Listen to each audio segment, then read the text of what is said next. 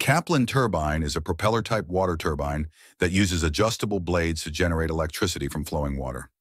Austrian professor Viktor Kaplan invented the Kaplan turbine in 1913. Here are some characteristics of Kaplan turbines.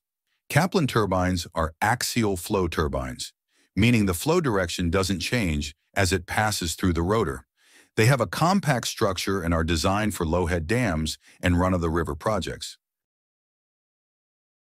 Kaplan turbines are highly efficient due to their double regulation. Kaplan turbine blades are made of bronze alloy or stainless steel and are attached to the turbine's central shaft with movable joints. The blades twist slightly because the outer part moves faster than the inner part. Kaplan turbines are used in a variety of applications, including hydropower. These turbines are used to generate electricity in small-scale hydropower plants. This turbine can be used to regulate water levels and prevent flooding. It can provide power for pumping, filtration, and disinfection in water treatment plants.